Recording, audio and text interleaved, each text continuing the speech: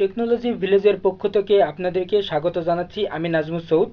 আপনারা দেখছেন কিভাবে HTML, CSS, PHP এবং MySQL ব্যবহার করে একটি CMS তৈরি করবেন তার ধারাবাহিক টিউটোরিয়াল। গত পর্বে আপনাদেরকে দেখিয়েছিলাম কিভাবে আপনাদের প্যানেলে ডাটাবেজের ডাটাগুলো শো করাবেন। আমরা প্যানেলের ডাটাবেজের ডাটাগুলো শো করেছিলাম কারেকশনের উদ্দেশ্যে। এখন আমরা এই ডাটাগুলো কারেকশন করব।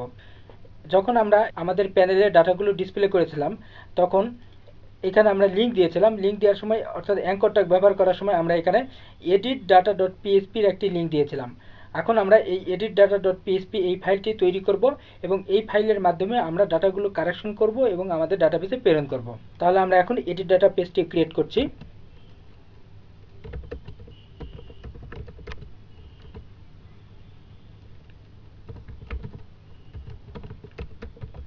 edit-data.php দিলাম, আমি এটি সেভ দিয়ে দিলাম।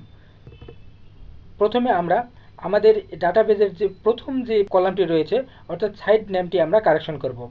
আমরা যখন এই সাইড নেমটি কারেকশন করব তখন নির্দিষ্ট একটি রোর সাইড নেম কারেকশন করব। নির্দিষ্ট একটি রোর সাইড নেম কারেকশন করার জন্য এখানে দেখুন, যখন আমরা এখানে লিঙ্ক দিয়েছিলাম তখন এই লিঙ্কের সঙ্গে আমরা প্রত্যেকটির আলাদা আলাদা আইডি আমরা এখানে লিঙ্ক দিয়েছিলাম।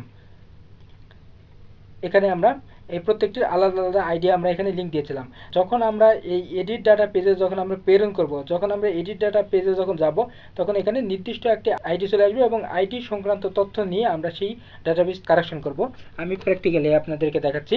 তার আগে আমরা একটি HTML এর ফর্ম তৈরি করব এবং সেই ফর্মের মাধ্যমে আমরা তথ্যগুলো কারেকশন করব।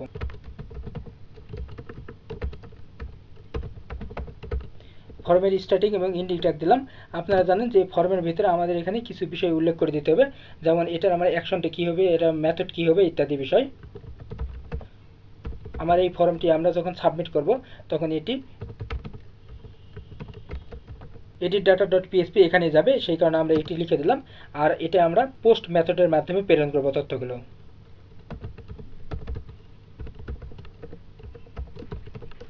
আর যেহেতু আমরা ইমেজ নিয়ে কাজ করব অর্থাৎ ফাইল নিয়ে কাজ করব, সেই কারণে আমরা এখানে ইঙ্ক টাইপ দিয়ে দিচ্ছি।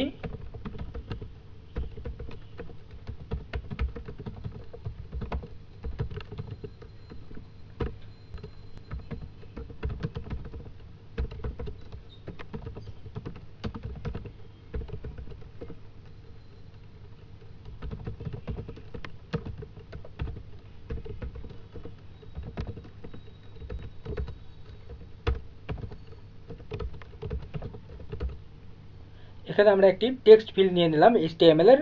তারপরে আমরা এটি সাবমিট করব। সাবমিট করার জন্য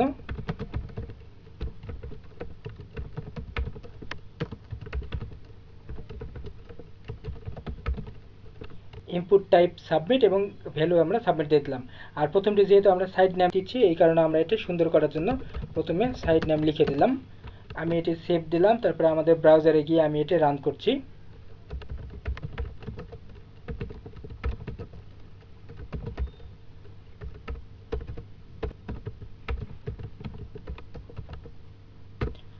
আমাদের edit-data.php ফাইলটি আমি রান করলাম। দেখুন এখানে আমাদের সাইড নেমের ভিতরে নাম এখানে চলে আসছে এবং আমাদের এখানে একটি বাটন চলে আসছে।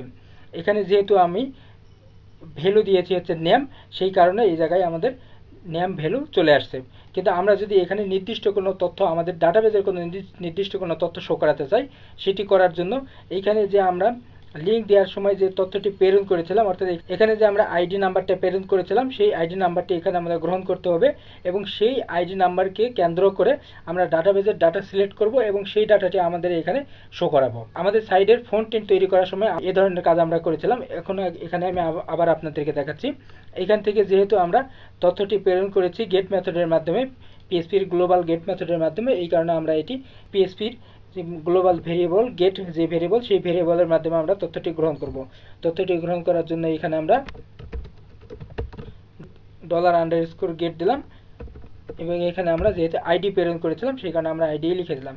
আমি যদি এটি ইকো দেই, তারপরে আমরা যদি আমাদের এই যে লিস্ট অফ ডাটা এই পেজে গেলাম, গিয়ে আমরা যে কোনো একটা ডাটায় যদি আমরা ক্লিক করি তাহলে দেখুন আমাদের এই যে এডিট ডাটা পেজে চলে গেছে এবং এখানে আমাদের ইউআরএল এ 2 শো করছে এবং এখানে আমাদের 2 চলে আসছে, অর্থাৎ আমরা এখানে আইডিটা ঠিকমতো গ্রহণ করতে পারছি।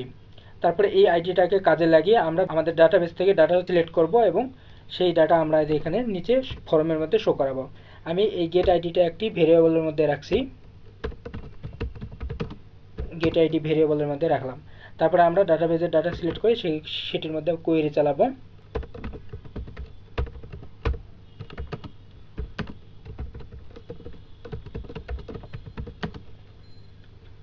আমরা কি কি সিলেক্ট করব, আমাদের ডাটাবেজে গিয়ে আমরা একটু দেখি।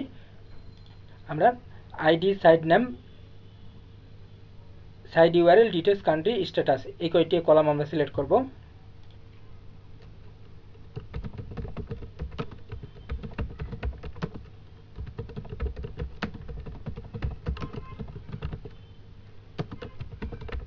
ফর্ম অর্থাৎ কোথা থেকে, আমাদের ডাটাবেজের টেবিলের নাম হচ্ছে নিউজ সাইট, আমরা নিউজ সাইট থেকে এটি সিলেক্ট করব। আর এখানে আমরা এখন একটি কন্ডিশন দেব, অর্থাৎ আমরা কোন ডাটাগুলো সিলেক্ট করব, শুধুমাত্র সেই রোড ডাটাগুলো সিলেক্ট করব যেই রোতে আমরা এখানে যে গেট আইডির মাধ্যমে যে আইডিটা পাচ্ছি সেই আইডিটার সমান থাকবে। অর্থাৎ যেই আইডিটা আমরা এখান থেকে পাচ্ছি সেই আইডিটা যেই রোতে রয়েছে শুধুমাত্র সেই রোড তথ্যগুলো সিলেক্ট করবে। ID equal to get ID, তারপর আমরা এটি কোয়েরি চালাবো।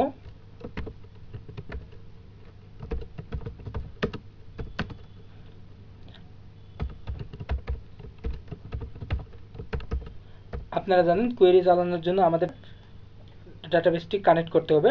যেহেতু আমরা এখানে ডাটাবেসটি কানেক্ট করে নেই, আমরা এখানে কানেক্ট করব। আমাদের কানেক্টের বিষয়গুলো রয়েছে connect.inc.php এই ফাইলের মধ্যে, সেই ফাইলটি আমরা এখানে দিয়ে দিচ্ছি রিকোয়ার ফাংশনের মাধ্যমে।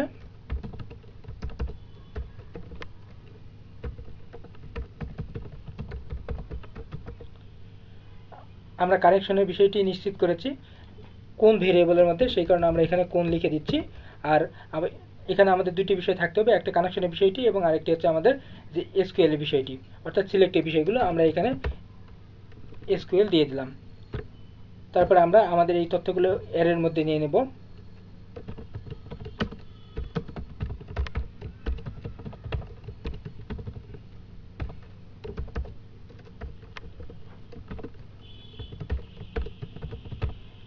আমার এই এসকিউএল কোয়েরির তথ্যগুলো আমি অ্যারের মধ্যে নিয়ে নিলাম এবং আমি নির্দিষ্ট ডাটাগুলো আমি নির্দিষ্ট ভেরিয়েবলের মধ্যে নিয়ে নিচ্ছি।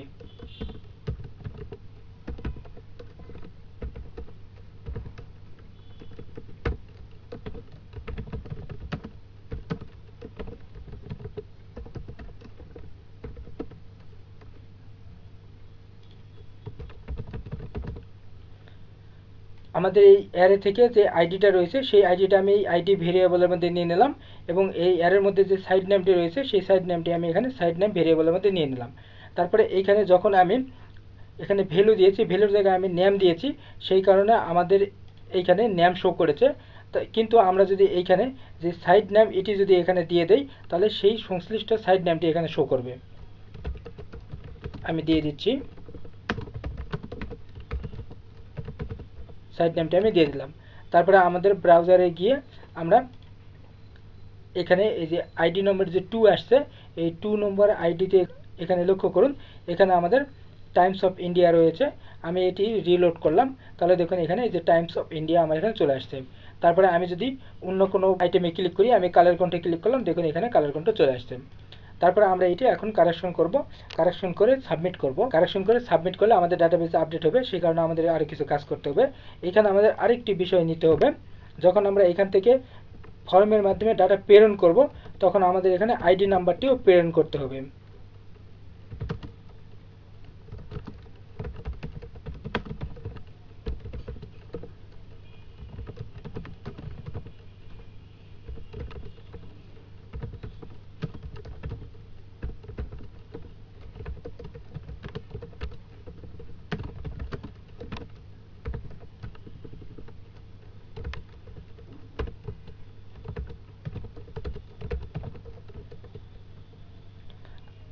যেহেতু আমরা আইডি নাম্বারটি কখনো কারেকশন করব না, আইডি নাম্বারটি কেন প্রেরণ করছি সেটি আপনাদের কাছে একটু পরে ব্যাখ্যা করছি। যেহেতু আমরা এই আইডি নাম্বারটি কারেকশন করব না, সেই কারণে আমরা ইচ্ছে করলে এটি রিড অনলি দিতে পারি, অর্থাৎ এটি সবসময় শুধু পড়তে পারবো কিন্তু এটা আমরা এডিট করতে পারবো না। আমি ব্রাউজারে গিয়ে আমি এটা রিলোড করলাম, দেখুন এখানে আমাদের আইডি নাম্বার 7 চলে আসছে। আমি এটিতে ক্লিক করতে পারবো না, এটি আমি ডিলিট করতে পারবো না, মুছতে পারবো না, কিছুই করতে পারবো না, শুধুমাত্র এটি এখানে শো করানোর জন্য আমি এখানে দিলাম। আর পরবর্তীতে আমরা ডাটা সাবমিট করার সময় এটি কাজে লাগাবো। এখানে যখন আমরা ডাটাগুলো কারেকশন করব, কারেকশন করে এখানে ডাটা প্রেরণ করব, তখন এখানে ডাটাগুলো গ্রহণ করতে হবে। আমরা এখন সেই ডাটাগুলো গ্রহণ করছি।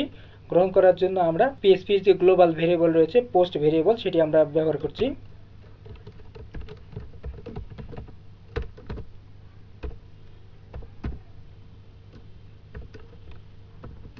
আমরা এখানে কি ডাটা গ্রহণ করব? প্রথমে আমরা আইডি গ্রহণ করব এবং তারপরে আমরা গ্রহণ করব সাইড নেম। আমি এই সাইড নেমটি এবং এই আইডিটা আমি এখানে লিখে দিলাম। তারপরে আমরা এই দুটি একটি ভেরিয়েবলের মধ্যে নিচ্ছি। নিউ আইডি আমি একটি ভেরিয়েবল নিলাম এবং সাইড নেমটি অনুরূপভাবে আমি আরেকটি ভেরিয়েবলের মধ্যে নিচ্ছি, নিউ সাইড নেম। আমি এটি সেভ দিলাম। তারপরে এখানে ব্রাউজারে গিয়ে আমি এখানে রিলোড দিলাম। আমাদের 13 নম্বর লাইনে একটি ভুল হয়েছে, আমরা দেখে আসি কোন জায়গায় ভুল হয়েছে। এখানে আমরা একটা স্পেস দিয়েছি, স্পেসটা হবে না। তারপরে আমি আবার এটি রিলোড দিলাম। দেখুন এখানে আমাদের দুটি এরর মেসেজ শো করছে। এরর মেসেজটি বন্ধ করার জন্য ইতিপূর্বে আপনারা দেখেছেন যে কিভাবে এরর মেসেজটি বন্ধ করতে হবে। এরর মেসেজ বন্ধ করার জন্য এখানে আমরা ইপি স্টেটমেন্ট ব্যবহার করব এবং তথ্যটি ঠিকমতো আমরা পাচ্ছি কিনা সেটি পরীক্ষা করার জন্য আমরা আইসেট ফাংশন ব্যবহার করব।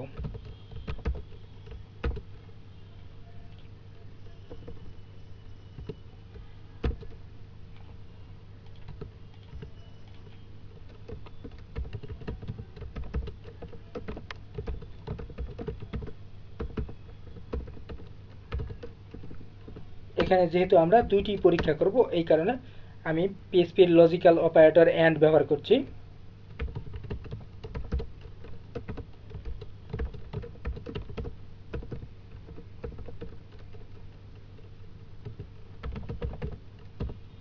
আমরা এখানে আইসেটের মাধ্যমে আইডি এবং সাইড নেমটি আমরা এখানে গ্রহণ করলাম।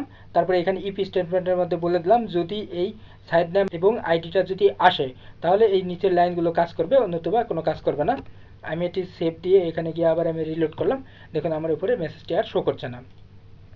তারপরে আমরা এখানে আমরা যে নিউ সাইড নেমটি যে পেলাম এটা আমরা এখন ডাটাবেজে আপডেট করব। ডাটাবেজে আপডেট করার জন্য আমাদের এখানে কোয়েরি চালাতে হবে এবং কোয়েরি চালানোর পূর্বে আমাদের আপডেটের বিষয়গুলো বলে দিতে হবে ডাটাবেজে আপডেট স্টেটমেন্টের মাধ্যমে। আমি এখানে আপডেট SQL নামে একটি ভেরিয়েবল নিলাম। এখানে আমি বলে দিচ্ছি আপডেট ইনটু, আমাদের কোন জায়গায় আপডেট হবে, আমাদের যে ডাটাবেজের যে নিউজ সাইট যে টেবিল রয়েছে এই টেবিলে আপডেট হবে। আমি এখানে নিউজ সাইট বলে দিলাম। তারপরে এখানে আমরা সেট দিয়ে দিতে হবে, অর্থাৎ আমরা কোনগুলোতে আপডেট করব স্পেসিফিক সেইগুলোতে আমাদের এখানে বলে দিতে হবে। আমরা এখানে জাস্ট শুধু এখানে যে সাইট নেম যে কলামটি রয়েছে এই কলামটা আমরা আপডেট করব, সেই কারণে এখানে আমাদের সাইট নেমটি বলে দিতে হবে। Site name equal to, site name কোনটা হবে, এখানে যে নতুন যে আমরা নিউ সাইট নেমটি পাচ্ছি এই ভেরিয়েবলের মধ্যে যে সাইট নেমটি পাচ্ছি সেটি ওখানে আপডেট হবে, সেই কারণে আমরা এখানে নিউ সাইট নেম বলে দিলাম।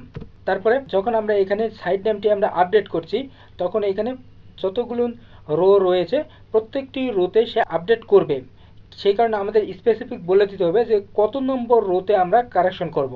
সেই কারণে এখানে আমাদের হোয়ার কন্ডিশন ব্যবহার করতে হবে। হোয়ার আইডি ইকুয়াল টু এইখানে আমরা নিউ আইডির মাধ্যমে যেই আইডিটা পাচ্ছি সেই আইডিটি আমরা এখানে দিয়ে দেব, নিউ আইডি। অর্থাৎ আমাদের এখান থেকে যে আইডিটা আমরা পাচ্ছি, এখান থেকে যে আইডিটা আমরা প্রেরণ করছি সেই আইডিটা এখানে গ্রহণ করছি এবং এই আইডিটার সমান যেই রোতে সেই রোর মধ্যে এই নিউ সাইট নেমটি সে কারেকশন করবে। তারপরে আমরা এটি কোয়েরি চালাবো।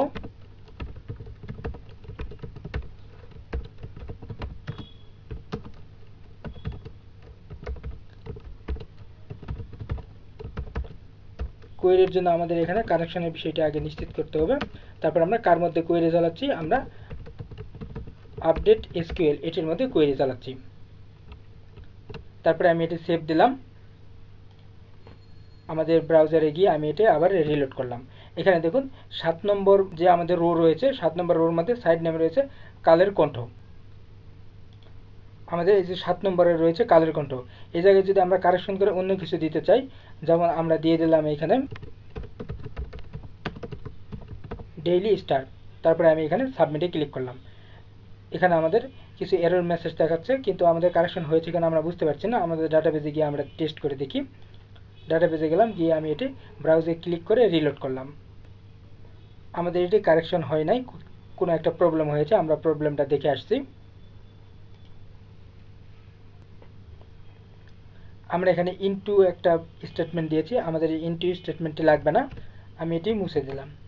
তারপরে আমাদের ব্রাউজারে গিয়ে আমরা আবার এটি রিলোড করছি এবং এইখানে আমরা ডেইলি স্টার লিখে দিয়ে সাবমিটে ক্লিক করলাম।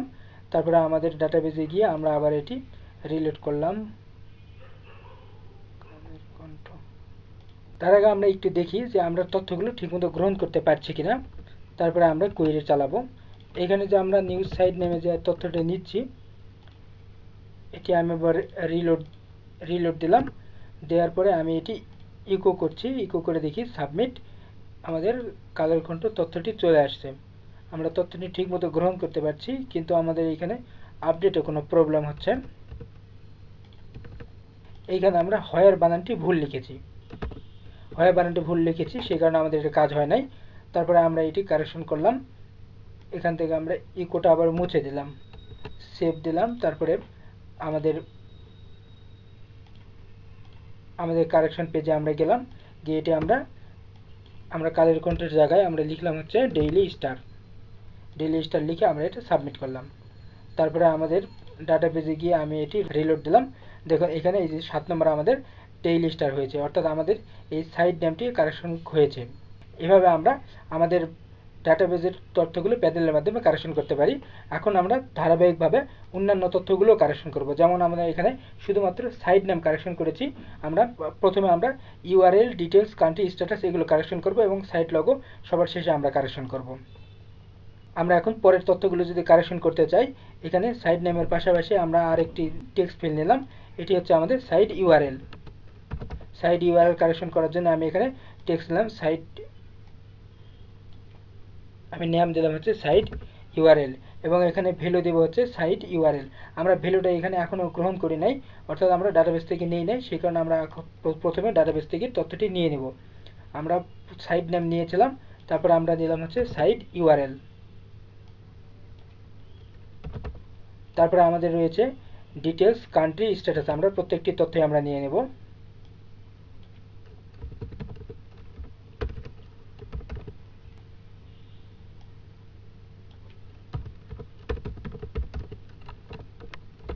তারপরে আমাদের রয়েছে কান্ট্রি এবং সর্বশেষে রয়েছে স্ট্যাটাস।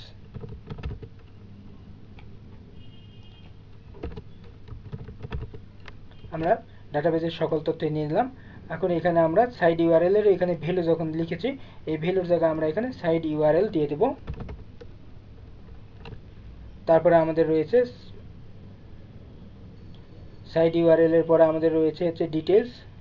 তারপরে এখানে আমরা ডিটেলস একটি ফিল্ড দিলাম এবং এটার নামটা আমরা দিচ্ছি হচ্ছে ডিটেলস।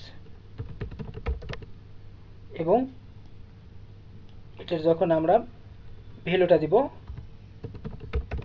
উপর থেকে যে ডিটেলসের যে ভ্যালুটা পাচ্ছি সেই ভ্যালুটা আমরা দিয়ে দিচ্ছি। তারপর আমরা ডিটেলস বানানটি ভুল লিখেছি, ডিটেলস। হ্যাঁ, তারপরে আমাদের রয়েছে কান্ট্রি, আমরা এখানে কান্ট্রিটাও দিয়ে দিলাম এবং সর্বশেষে রয়েছে আমাদের স্ট্যাটাস।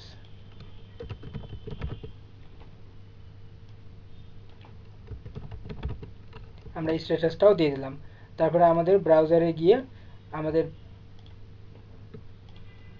যে কোনো একটা ডাটাতে গিয়ে আমি রিলোড করলাম। দেখুন এই যে 8 নম্বরে আমাদের যুগান্তর, কালেকণ্ঠ.com, কালেকণ্ঠ বাংলাদেশ পাবলিশ, অর্থাৎ আমাদের প্রত্যেকটি ডাটা এখানে চলে আসছে। 1 2 3 4 5 আমাদের টোটাল এখানে 5টা ডাটা আমাদের প্রয়োজন।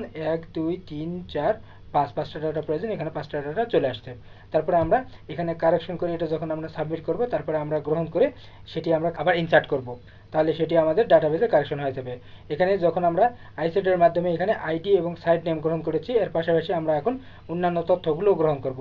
অন্যান্য তথ্যগুলো গ্রহণ করার জন্য এখানে যেমন আমরা অ্যান্ড লজিক্যাল অপারেটর ব্যবহার করে আমরা আইসেট ফাংশন ব্যবহার করেছি, অনুরূপভাবে আমরা আবার আইসেট ফাংশন ব্যবহার করব এবং অ্যান্ড লজিক্যাল অপারেটর ব্যবহার করে এখানে আমাদের পরেরটি রয়েছে সাইট ইউআরএল। সাইট ইউআরএলটা আমরা গ্রহণ করলাম। তারপরে আমাদের পরেরটি রয়েছে ডিটেইলস, তারপরে রয়েছে কান্ট্রি,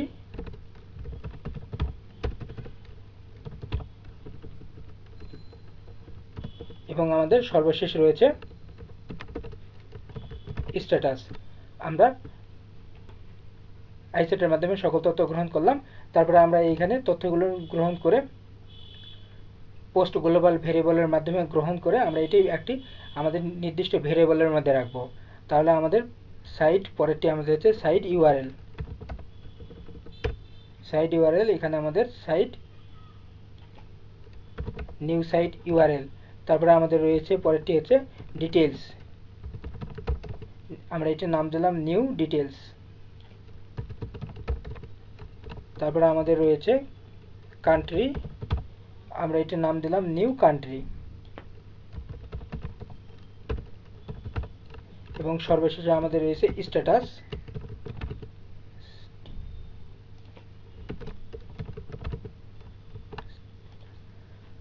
এখন আমরা এখান থেকে যে তথ্যগুলো পাচ্ছি সেই তথ্যগুলো ডাটাবেজে আমরা আপডেট করব। ডাটাবেজে আপডেট করার জন্য এখানে যে আমাদের যে আপডেট স্টেটমেন্ট ব্যবহার করেছি সেগুলো সব ঠিক থাকবে।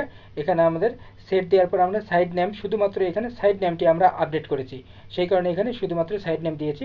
এর পাশাপাশি আমরা অন্যান্য তথ্যগুলো যদি আপডেট করতে চাই তাহলে অন্যান্য এখানে আমাদের টেবিলে যে কলাম নাম রয়েছে সেই কলাম নামগুলো দিতে হবে এবং সেগুলোতে আমরা কি এডিট করব সেগুলো আমাদের এখানে বলে দিতে হবে। আমরা প্রথমে সাইট নেম এডিট করেছি, তারপরে আমাদের কলাম নেম রয়েছে site URL, details, country, status. আমরা এখন এগুলো লিখব এবং এগুলো আপডেট করব। সাইট ইউআরএল ইকুয়াল, সাইট ইউআরএলটা হচ্ছে আমাদের এখানে নতুন যে নিউ সাইট ইউআরএল যেটি আসছে সেটি আপডেট হবে, আমরা এখানে সেটি লিখে দিলাম। তারপরে আমরা আবার একটি কমা দিলাম, কমা দিয়ে তারপরে আমাদের রয়েছে ডিটেইলস। আমরা ডিটেইলসটা কারেকশন করব। ডিটেইলসে আমাদের এখানে রয়েছে new details, new details variable, সেটা আমরা লিখে দিলাম। তারপরে আমাদের রয়েছে কান্ট্রি, আমাদের কান্ট্রি এখানে আমরা এডিট করব কোনটা, এখান থেকে যে এই যে নিউ কান্ট্রি যে ভেরিয়েবলটি পাচ্ছি সেই নিউ কান্ট্রি ভেরিয়েবলের মধ্যে যে তথ্যটি রয়েছে সেই তথ্যটা আমরা ইনসার্ট করব। এই কারণে আমরা এখানে নিউ কান্ট্রি দিয়ে দিলাম। এবং সর্বশেষে আমাদের রয়েছে স্ট্যাটাস, আমরা অনুরূপভাবে স্ট্যাটাসেও আমরা নিউ যে স্ট্যাটাস পাচ্ছি সেটি আমরা আপডেট করব। তাহলে আমরা প্রত্যেকটি তথ্য এখানে দিয়ে দিলাম। তারপরে এখানে হোয়ার কন্ডিশন রয়েছে, অর্থাৎ এই যে আইটিটা যেখানে থাকবে সেটাতেই শুধু কারেকশন হবে। আমাদের এখানে কাজ শেষ। আমরা আবার এটি